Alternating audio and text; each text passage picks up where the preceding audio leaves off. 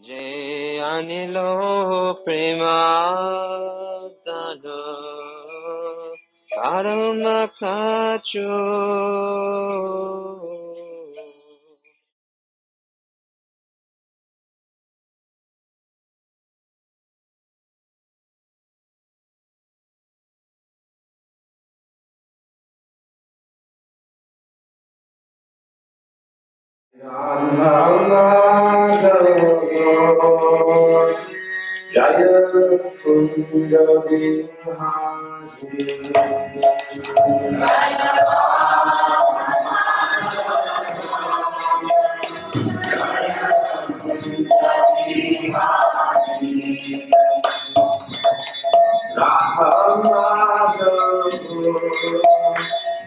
Jaya Kunda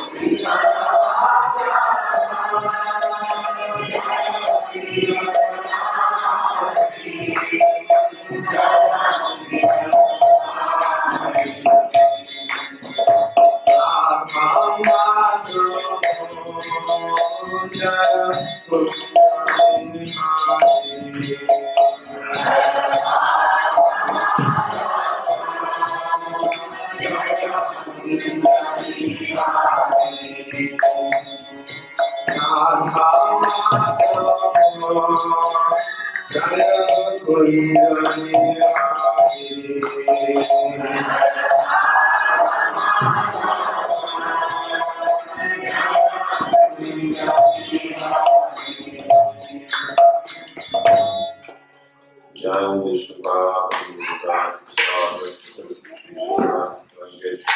Bhaktivedanta Swami Prabhupada ki Iskan Diviti Founder Prabhupada ki Ananta Koti Vaishnavinda ki Ramacharya Shila Haridas Thakur ki and the host Krishna Chaitanya Nityananda Dasya Advaita Harsi Vashadi Bhaktivedanta ki Sri Radha Krishna Gopina Shama Kundara Akanditi Gopidan ki Vrindavan Dham ki Mathura Dham ki Purnamidam ki Purnamami ki Bhagavad Devi ki Bhakti Devi ki Tulsi Devi ki Samaveda Bhakta Vrinda ki Sankirtan Yagna ki all glories to the Son of the Lord, all glories to the Son of the Lord, all glories to the Son of the Lord. Gaura Premanandi.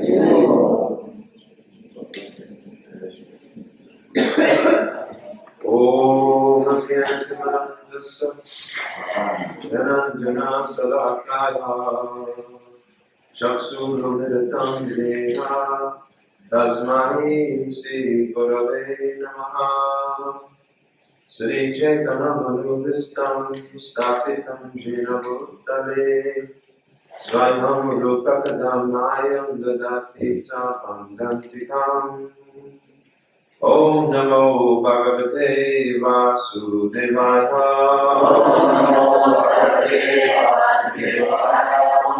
Namo Bhagavate Vasudevaya Om Namo Bhagavate Vasudevaya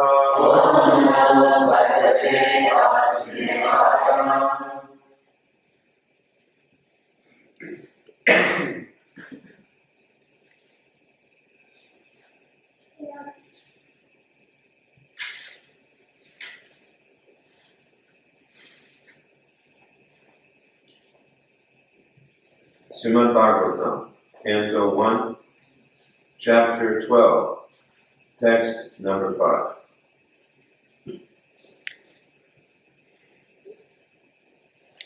Sampada, Sampadaha, Patavo, Lokaha, Mahishi, Brataro, Mahi, Jambudvipati Tatyam Cha Yasha Cha Shri Divam Katam Sampada Katavo Lokaha Sampada Katavo Loka Mahishi Brataro Mahi Mahishi Brataro Mahi Jambudi Pati Katyam Cha Jambudi Pati Katyam Cha Yasashchakri Divam Katam Yasashchakri Divyam Katam Sampadaha Kritavo Loka Mahishi Bharataro Mahi Jambudvi Patyam Cha Saschadri Divyam Gatam Adakrita Boloka Ishi Bharto Mahi Kampuvipa Adipatyacha Saschadri Divyam Gatam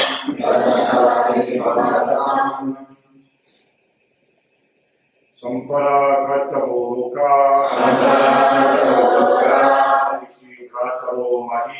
Ishikataro Mahi Jambudvipat Patyam Cha Saschadri Divam Gatam Sampadakrata Boloka Manishi Bhataromani Manishi Bhataromani Jambudvipadpatyam cha Jambudvipadpatyam cha Yasascha Tridivangatam Yasascha Tridivangatam Sampadahakutavoloka Manishi Bhataromani Manishi Bhataromani Jambudvipadpatyam cha Jambudvipadpatyam cha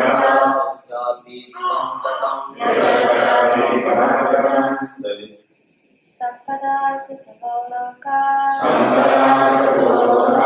Manishi Bhataromani Manishi Bhataromani Jambudvipadpatyam cha Jambudvipadpatyam cha Yasascha Tridivangatam Yasascha Tridivangatam Sampada Kutavoloka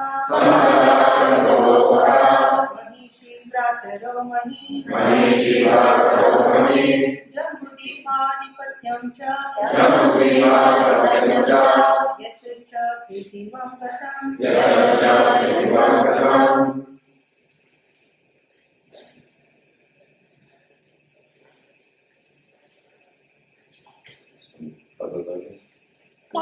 Sampada Kutavoloka Sampada Manishi Bhataromani Manishi Bhataromani Jambudvipadpatyam cha Jambudvipadpatyam cha Yasascha Tridivangatam Yasascha Tridivangatam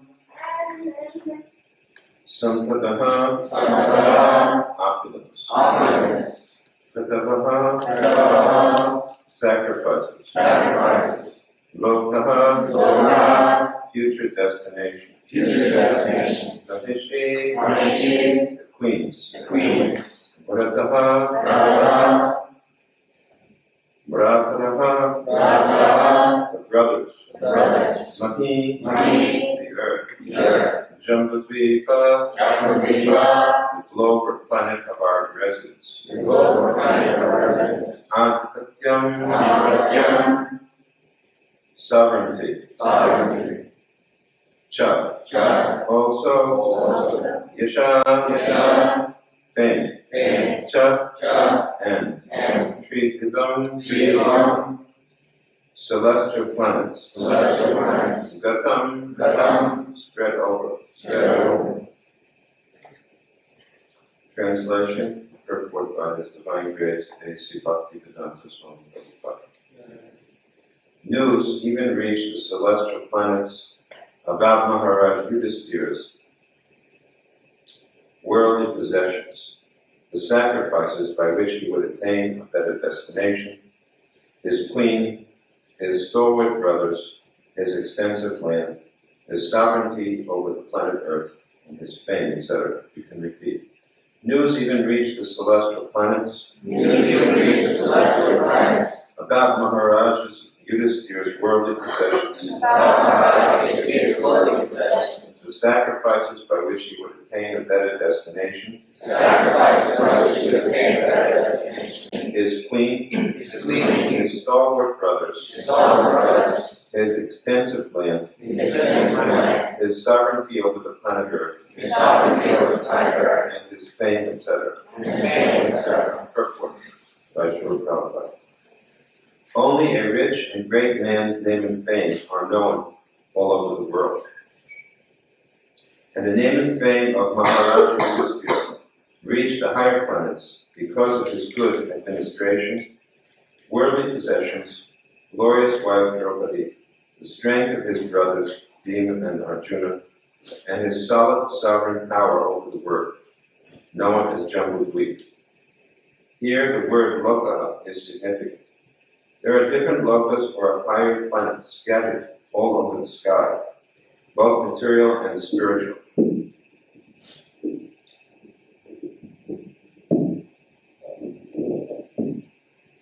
A person can reach them by dint of his work in the present life, as stated in Bhagavad Gita 9:25. No forceful entrance is allowed there. The tiny material scientists and engineers who have discovered vehicles to travel over a few thousand miles in outer space will not be allowed entrance. That is not the way to reach the better planets. One must qualify himself to enter into such happy planets by sacrifice and service. Those who are sinful in every step of life can expect only to be degraded into animal life, to suffer more and more the pangs of material existence. And this is also stated in Bhagavad Gita 16:19. Maharaj Yudhishthira's good sacrifices and qualifications were so lofty and virtuous that even the residents of the higher celestial planets were already prepared to receive him as one of them.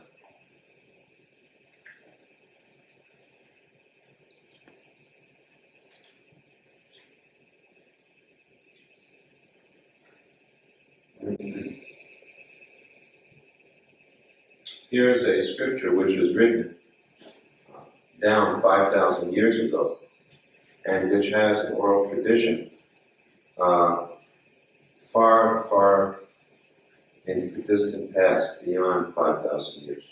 In other words, a very, very old text. And yet, we hear about planets beyond this planet, and about persons whose fame is spread not only over this planet, but on other planets as well.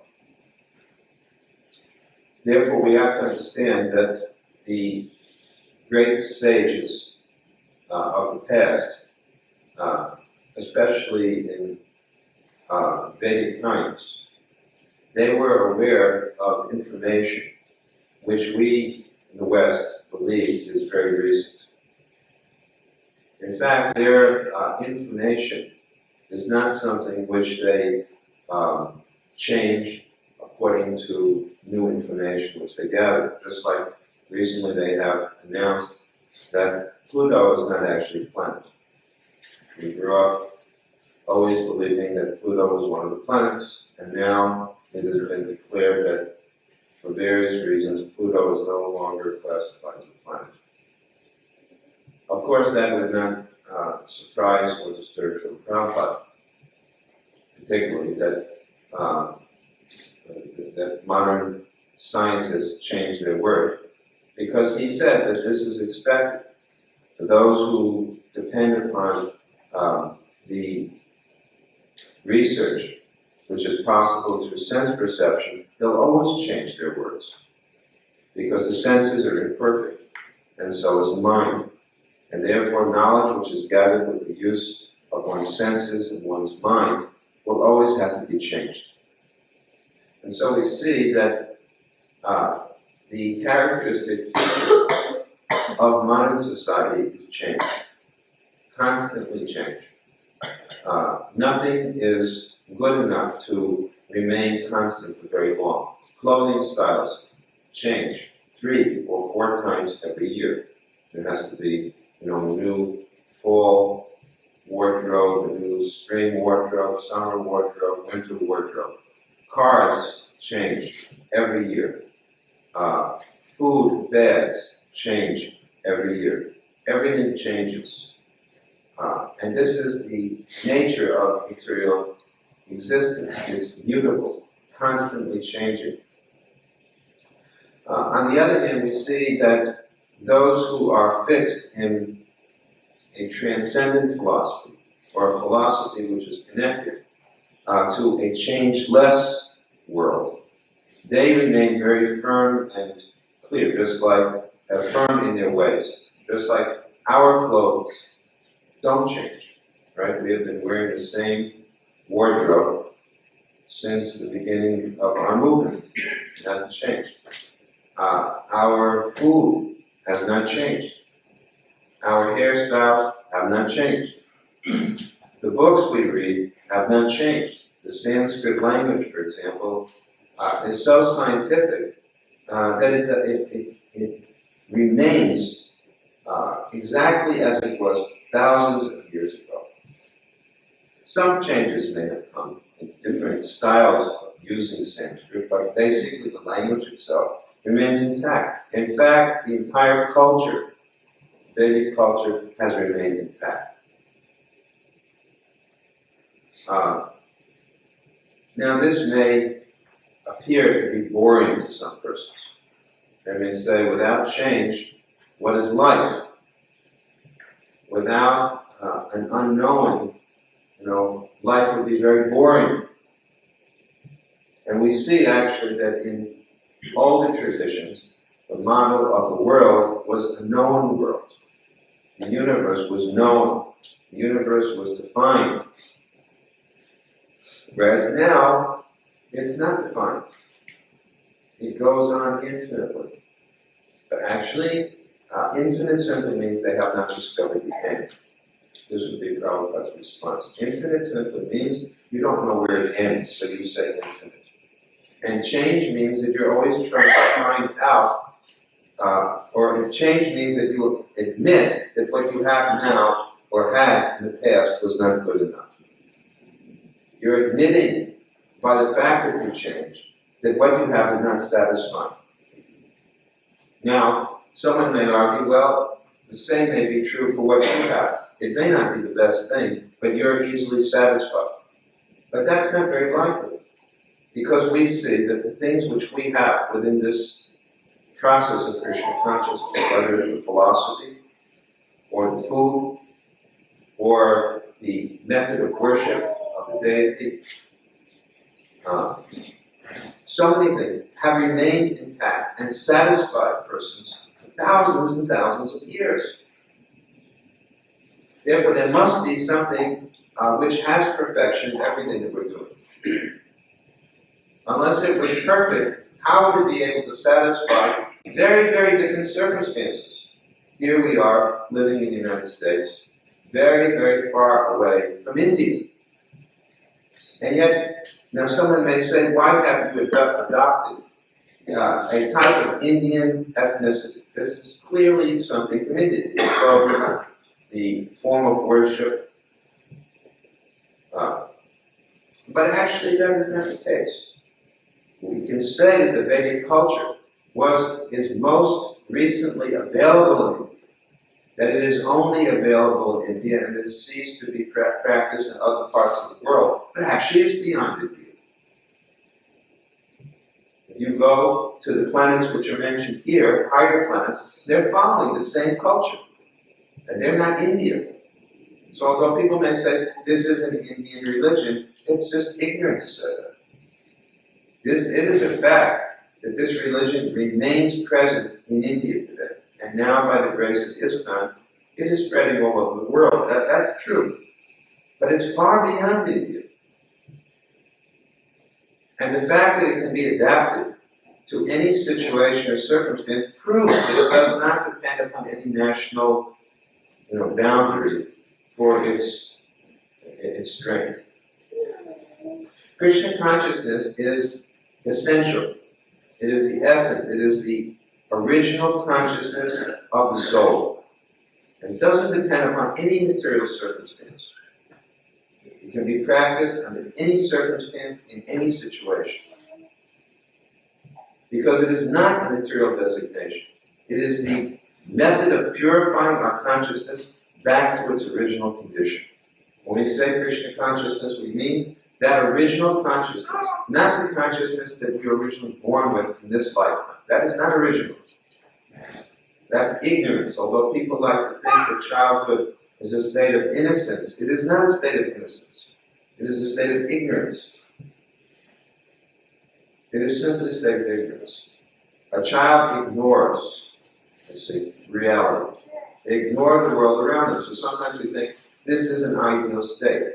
Actually, it is not an ideal state. It is a state of not being aware. Yeah. Sometimes people say, I wish that I could go back to being a child again, that I wouldn't have to be aware of everything in this world. But that is simply avoidance. That's escapism. The world is the way it is. Now you have two choices. Either you can run away from it or you can change it. If you want to run away from it, this is not a very good move to be. Because people will not allow you to very easily stay here and avoid the world. Prabhupada did not allow it. I remember myself, I didn't allow it. I remember people, when we would go out, just like this evening, we're going to go out on the Harinam party. At 7 o'clock? 7 o'clock we're going to go out and chant on the streets to inform and affect people's consciousness through the holy name. And I recall when we used to go out on the Harinam party, some people would have joined our movement who were escaping from the world. And because they're escaping from the world, the last thing they wanted to do was to go out back into the world on a Harinam party, right into the midst of all of the illusionary energy. So they would go and try to hide when the Harinam party was going on. And I used to try to find them in all kinds of locations, especially they would hide by standing on the toilet seats in the bathroom. And we would find them out, kick them out on the Harinam party. So this is not a very good place for escape. There are many other places, many other movements that some of you may know about that you can join to escape. You can go into the Himalayas, or go into the mountains of such and such place and avoid this world. But our purpose is not that. So Srila Prabhupada, his Guru Maharaj, said that we should establish our temples in the busiest parts, in the busiest places of the world where the most people work, because we are meant for trying to help people. Our purpose is to try and help people.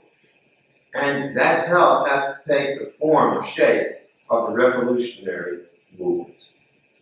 Because people are very stuck in their ways, and they prefer to hold on to what they have, even though the thing which they're holding on to is the cause of the suffering.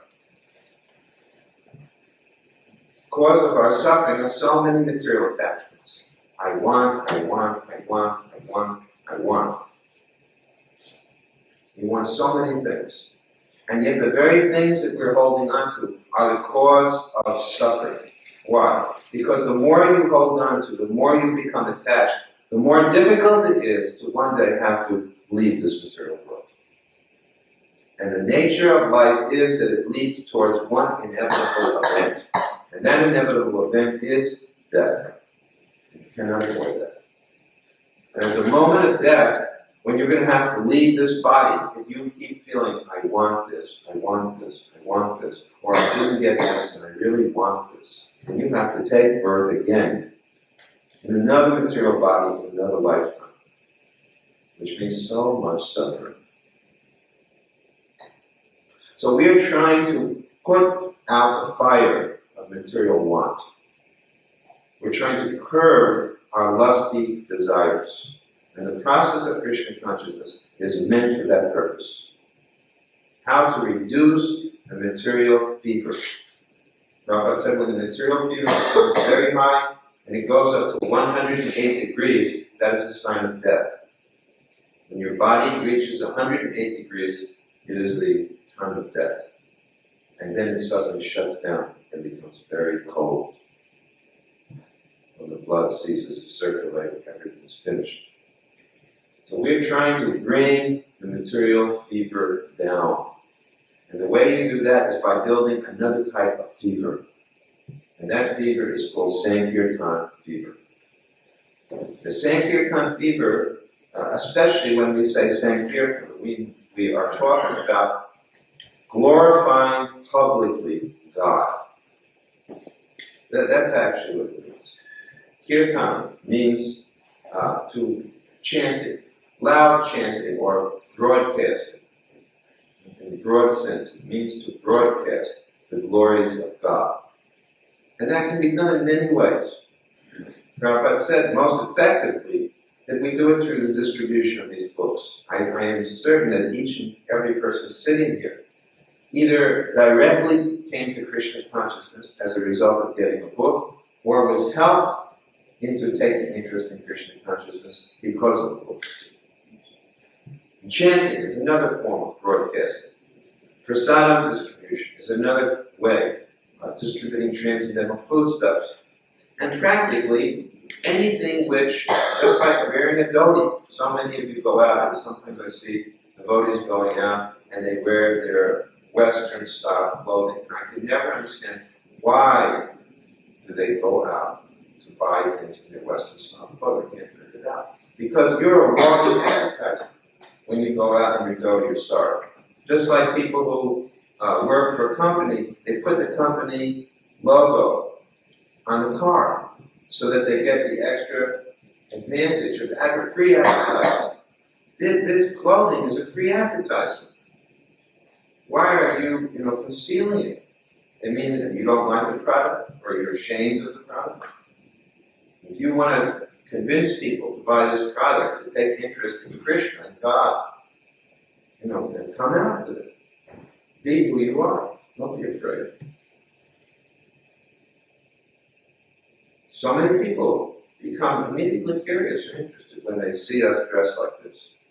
Someone was saying the other day that they were appreciating our religion.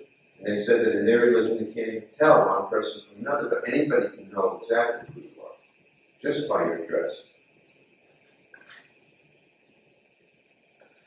So this verse today is discussing a great person, Maharaj Yudhisthira, and how famous he was. Now his fame is not the kind of fame that we read about in today's newspapers. Today's newspapers, what's the surest way to make the front pages? Anybody say? Huh? Yeah, exactly. That's exactly what. If you're a first-class criminal, you're sure to make the front pages. What else? What are some other ways you can make the front pages? Tragedy. Some tragic act. Sports. What else? Huh? Gambling. What else? I think most of you don't read the newspaper, does it? I think you get the point. Nowadays, if you do something outrageously, bad, or even just outrageous, which it usually is something not, considered to be very virtuous, it's newsworthy. The fact that, so-and-so Das, or so-and-so Dasi, has been coming to the Hare Krishna temple for 10 years, faithfully every morning, at 4:30, dancing in the kirtan, chanting 16 rounds on his or her beats, following 4 regulative principles. And if you tell that to a news reporter, it's a big deal. So what else is this? Well, so-and-so Das had a frustration from not being able to, convince a lot of people to become devotees, went crazy and started shooting everything. Now that was suddenly going to be better newsworthy. But that we did something virtuous and pious, so what? I mean, if you consider the mentality of today's world, it almost appears that virtue is of no interest, it's boring. People are more interested in gory stories of horrible events than they are learning about the saintly character of the person. This tells us something about the population of the world today, that they have become very, very debased. At the time of King Yudhisthira, on the higher planets, his fame was so much widespread that not only was he known all over this planet, but he was known on the higher planets. Now, one may ask, how was he known all over this planet? What to speak of higher planets? If they didn't have spacecraft, if they hadn't really, where's the question of his fame being all over the world, for example? They didn't have the Spanish, the Spanish fleets hadn't gone out yet. Portugal hadn't started going around the world. So the British hadn't gone around the world. How is it possible? Italians hadn't really gone much around the world. How did his fame get spread all over the world? What's the answer? Can anyone suggest? Word of mouth. How did the word of mouth get there? Someone get down near the water, say, Maharaj, you across the water. He drummed across the ocean. Huh? He drummed across the ocean. He drummed it. Well, that's nothing. That would be that's primitive. But I wouldn't know if they were, maybe someone would have known what the drum beat meant. This is pretty, usually I suspect that most drum beats were pretty simple messages like, here come the enemy. How would they know the details about Maharaj, his brothers, his wife, and all of this other stuff? How did this news spread? Did anyone suggest?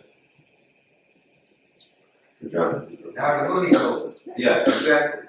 There were space travelers, but they didn't travel by ordinary spacecraft. These persons had the capacity to travel through space without any external material thought. The great saint Narada Muni, for example, was given an instrument known as a veena.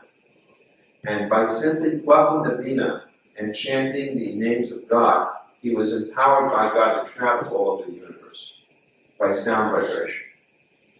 That makes some sense.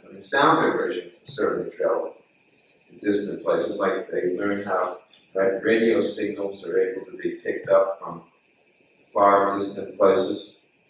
So somehow there's some method of space travel through sound vibration, which Narada Muni knew.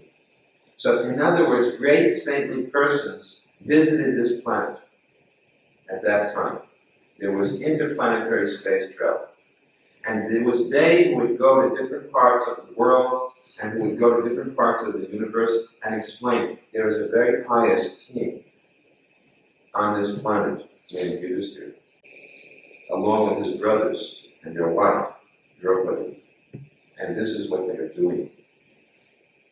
But you can be sure that those saintly persons would never have come here if all they could report on was, Draupadi, has 70,000 people in the Astrodome, rocking to the beat of her singing.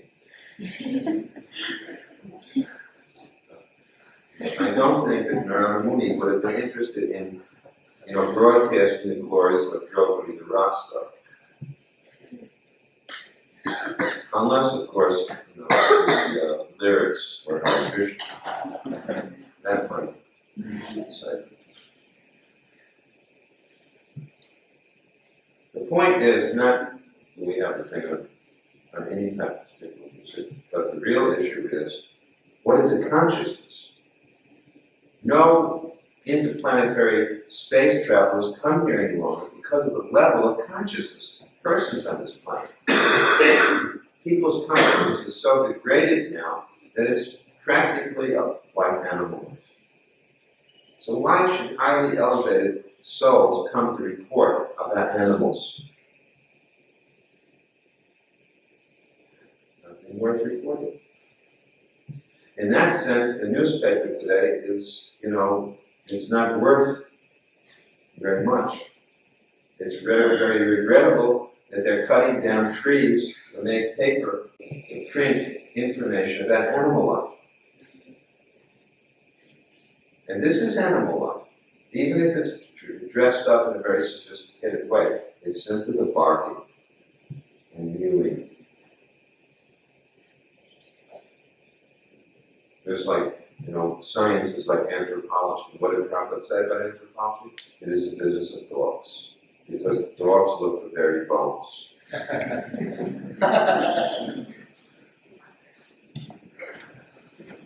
We actually consider, all of this is education. It's like you have big people with so many high material qualifications, but as soon as they get a little money, and as soon as they want some recreation, what do they go to? A topless bar. Their recreation is simply see naked, people.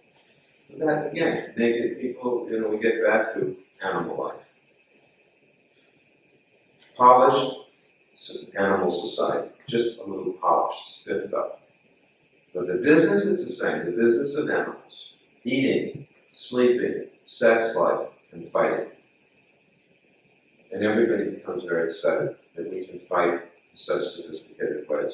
We have smart bombs. And animals have to use their claws and teeth. The business is the same, fighting. So Krishna consciousness is totally a different alter. It is to go from animal life to human life. Real human life. What does human life mean? What is it? If we ask someone, what is your definition of a human being? And usually people say, a rational animal. But there's no such thing as a rational animal. Actually, if you think about it, animals are not reasonable. They're instinctual, but they're not very reasonable. What is it that distinguishes human life from animal life? What's the special quality of a human being? Can any of our guests answer this question? Humans have a consciousness to realize that. Animals really don't. But that's a very highly advanced human being. I would say that even a more simple answer is a human being can try to ask some questions which are beyond simply where's food and where's shelter. A human being can inquire why. Why am I here? I mean, you're already supplying the answer. Human life is meant to realize God. But the first thing has to be that you have to come to the point of question, why am I here? If you don't even ask that question, why am I here? You're not a human. And how many humans do you know that ask that question? Or rather, how many humans do you know who don't ask that question? Most human beings never ask this question. Why am I here? They're afraid to ask this question. First of all, they won't find the answer. And despite so much wisdom, so many newspapers, so many books, so many elders, how many people can actually give an answer to someone who asks, why am I here? What's the purpose of life? Why am I suffering? I don't want to suffer. Why do I have to suffer? And this is a very basic, simple question. I don't want to suffer. Everything I do in my life is to avoid suffering, and yet somehow or other, I'm suffering. Why? And is there any solution to this? Why is it that I have to die? I don't want to die. Why is it that even a small insect has some mechanism inside, some type of intelligence, which helps that insect to avoid death, if at all possible? And yet, despite all of our desires not to die, what is inevitable? Death. Why?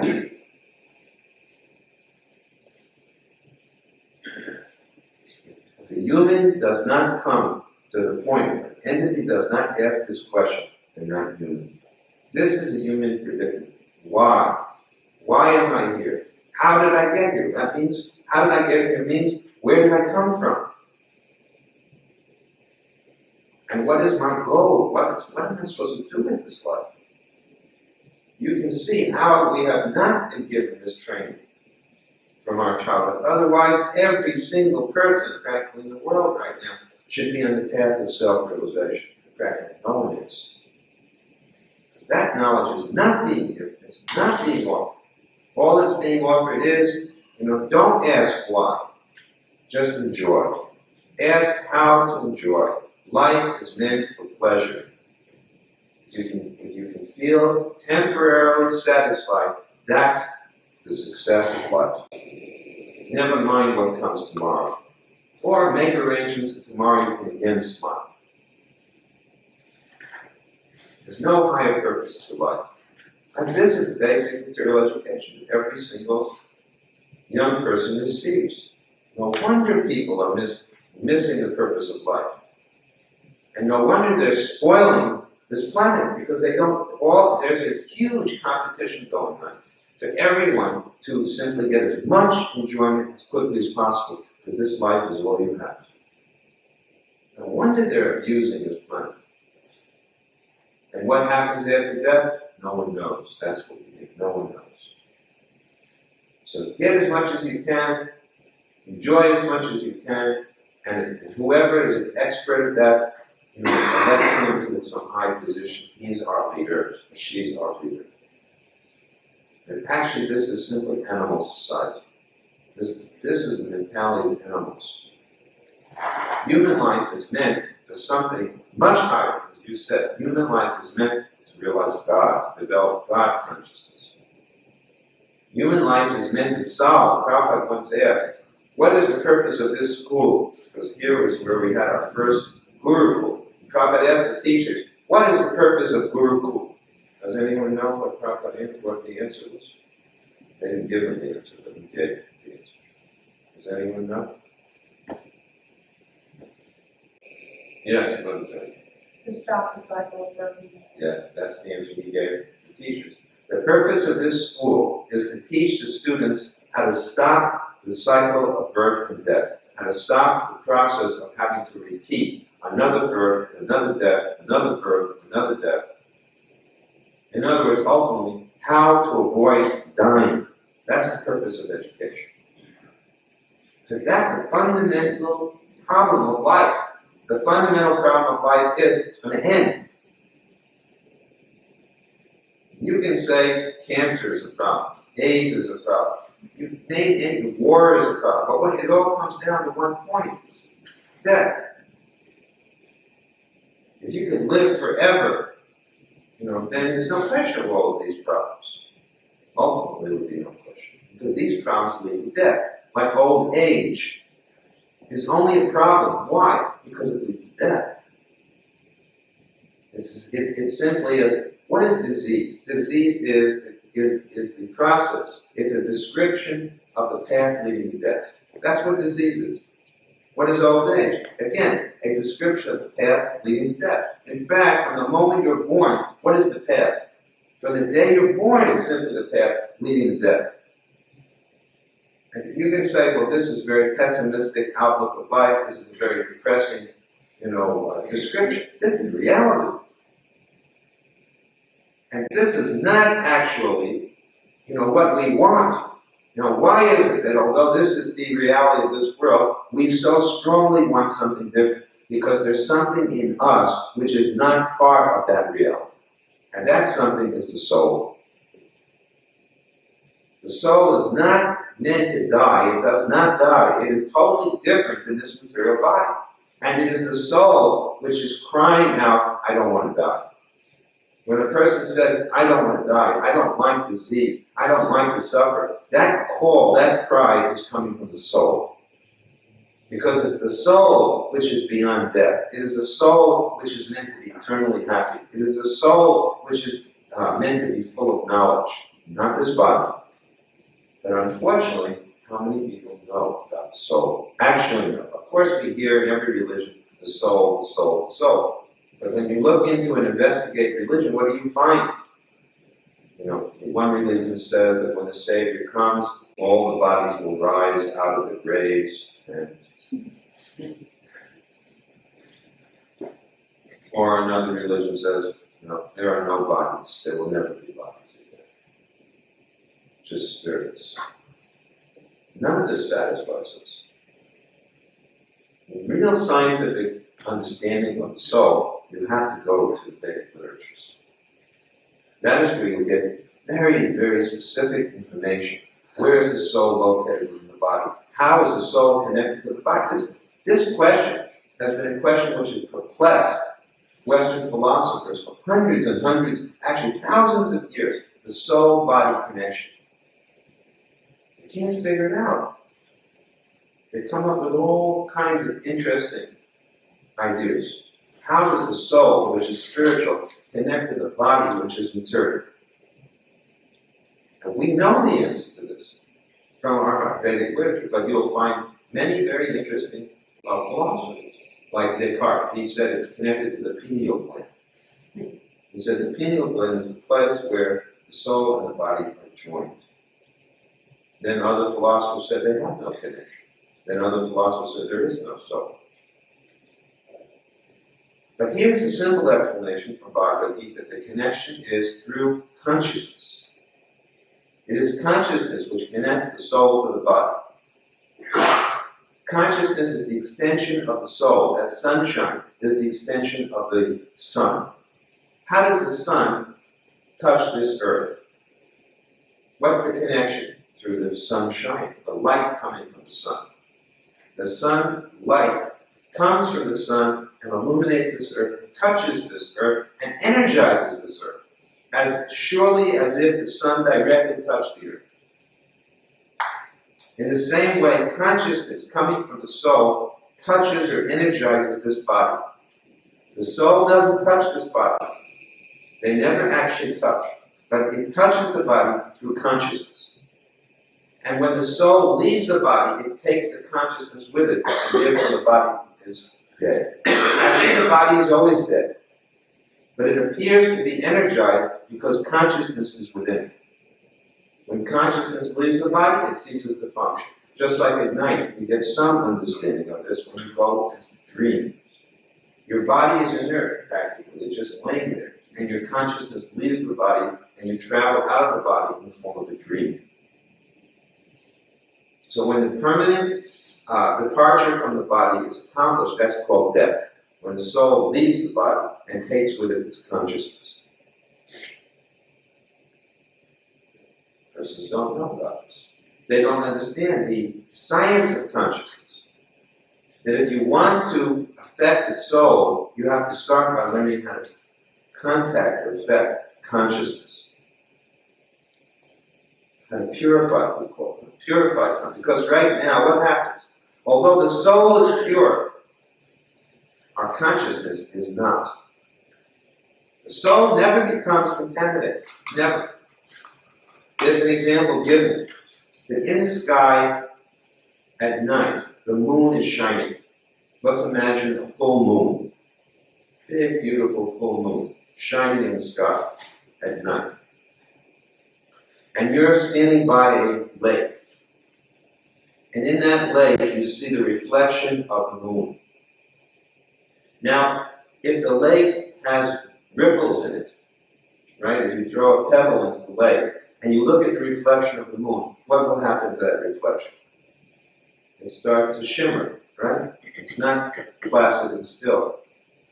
The moon in the sky is fixed, but the reflection in the lake appears to be like this. In the same way, our soul is like the moon. And because the soul is reflected through consciousness in this body, and whatever affects the body is like the water. It appears that I, the soul, am rippling, I'm moving. But actually I'm not moving, I'm still, I'm fixed.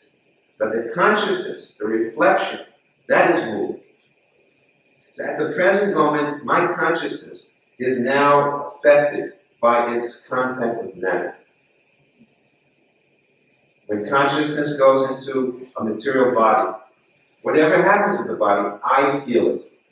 Apparently. Just like my body gets ill, I get affected. Actually, the soul is not affected. The consciousness is affected. And consciousness refers itself to the soul. It informs the soul. And so I feel disturbed. Now what does this mean? What's the overall ramification of this? That if you can purify the consciousness or change the nature of what consciousness is in contact with, then consciousness will become free, happy, pure, unencumbered. So that purifying of the consciousness, that detaching of the consciousness from matter, is accomplished through the chanting of the Hare Krishna mantra. The sound of God's name is the way that consciousness is most easily and quickly purified. Therefore, the repetition of the mantra, Hare Krishna, Krishna Krishna, Hare Hare, Hare Rama, Hare Rama, Rama, Hare again, to purify consciousness. What is the result of such purified consciousness? When the consciousness becomes pure of all material contamination, then, at the time of death, when the soul will leave the body, the consciousness no longer has anything which attaches it to the material world, and it can go with the soul back to its original home in the kingdom of God. Actually, all of life is a preparation for that one moment. Sometimes we are asked, what's the best time of your life? If you had a choice, You could pick any time in your life. Or even before I ask that question, what period, what stage of life does our present-day society consider to be most important? Think about this. Right now, in today's world, which stage of life is considered most important? I mean, we have, infancy, childhood, adolescence, youth, let's say young adult life, middle age, old age. Which stage of life is considered to be most important, is given the greatest importance? What's there? Well, there's here different times. Huh? Young adult. Young adult. What age? Say? 20 to 35. Or 20 to 30. Anyone else have an answer? Yeah? Huh? Childhood. Childhood? A lot of attention given to childhood. I mean, I think that you can get the answer to this by looking at advertisements, looking at social institutions. If you see, basically you'll get the answer to this. Is it old age? No, I think old age is certainly not considered to be the most desirable time. In fact, if anything, old age is something people want to forget about. They put it out of the way. Or when you get old, what do we notice in old people these days? They try to act like teenagers again. They even have, I remember when I was traveling in buses, we'd go through, what's that state? Arizona, I think it was. And you go through these old age homes, old age communities. But you see these people in their 70s trying to act as if they're teenagers. Together, or they're jogging together, trying to. So old age is certainly not. Childhood is certainly given a lot of attention, but I would think that the greatest attention probably is given.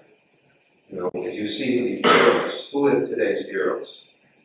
That should tell you. They're not children. Children are not certainly the most prominent heroes. Who are today's heroes? Rock stars, sports stars, probably get the most attention, and they're in their 20s, by and large.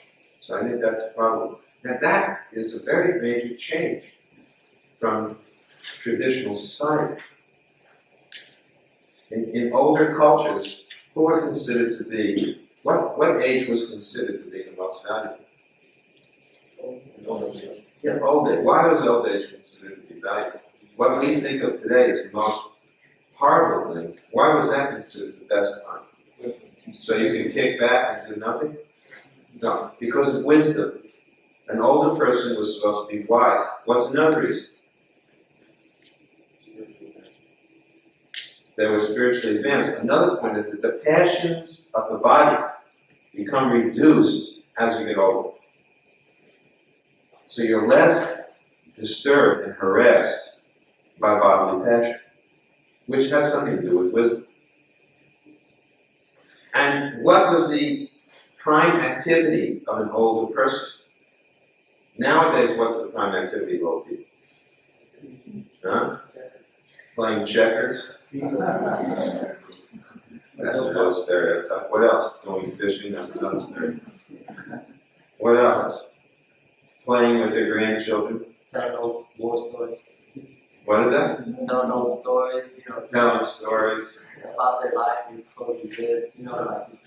But very few old people are becoming spiritual leaders. Actually, that was the business of old age. The old age meant your family responsibilities are completed.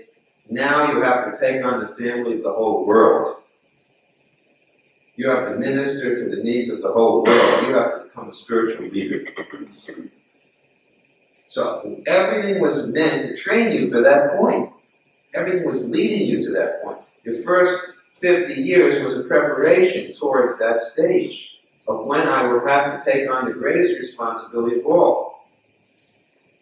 And finally, the final moment, the final stage. What is the final stage of life? Death. Old age is ultimately a preparation for death. How you pass that test is going to determine your next situation. You know, people don't like to take tests, but believe me, there is a test coming up, whether you like it or not. You may not want to, may not have to go to school to take a test. You're going to get a test whether you're in school or not. And it's called death. And it's going to test how you handle this life. How you have prepared your consciousness for that final moment. You've got to start preparing. On what kind of basis? Just like anything. If you want to become good at anything, what do you have to do? You have to practice daily. And that's what sadhana bhakti means. Daily practice. Investing, depositing, daily, some time, some effort into your spiritual bank account. Every day, chanting, as an example, or reading scripture, as an example, on a daily basis. So, these are some general points I have thought about because there were so many of our guests who are here today. But anyway, anybody have any questions? Yes. You were saying that, mentioning how all material civilization is based on enjoyment. But it seems like we are also enjoying everything. We're chanting, we're dancing, so people will also point a finger at us and say, you guys are also enjoying, so what's wrong with me enjoying?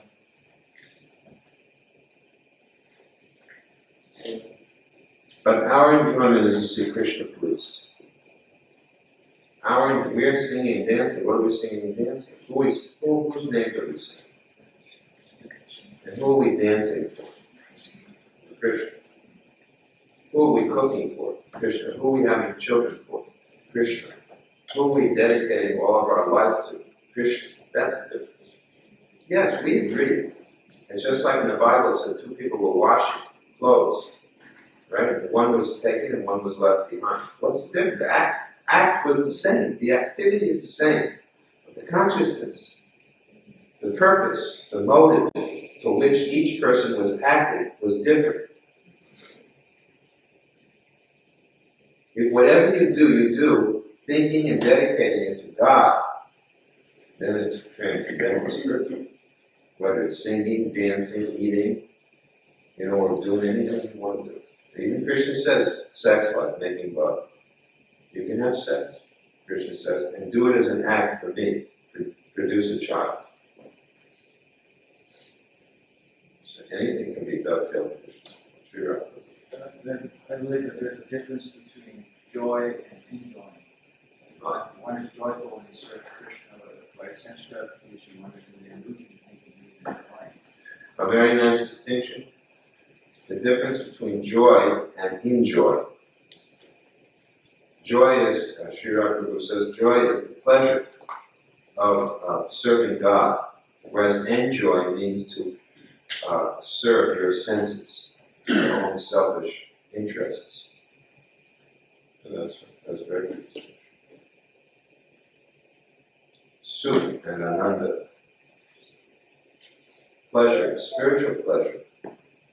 Ananda, which is involved with serving God. And Sukh, with material happiness, pleasing the senses. Questions? Well, I think my talk was so simple that no need to discuss it further. Good job. Very good. Now is the time for what? What are you going to do? Enjoy Prasad? Yes, honor Prasad. Actually, we don't say, although it is a great, when we eat, we don't say I'm going to go and enjoy eating. We say I'm going to honor the food which Krishna has given me. And naturally it's enjoyable. It is enjoyable. We don't say don't be happy, don't be pleased. It's not like that. But the real fact is that we are pleased because this food has been offered to Krishna. We're pleased that this food that we're taking, in the highest form of eating, you're constantly aware of the fact this food has been tasted by Krishna. Of course, that's a very advanced stage, especially when you're eating pasta, all other goodies. But you are supposed to meditate. And in reality, that's you read Chaitanya, you see Lord Chaitanya's mood. This food has been tasted by Krishna. So let us go and respect the foodstuffs which have been tasted by Krishna. Srimad Bhagavatam.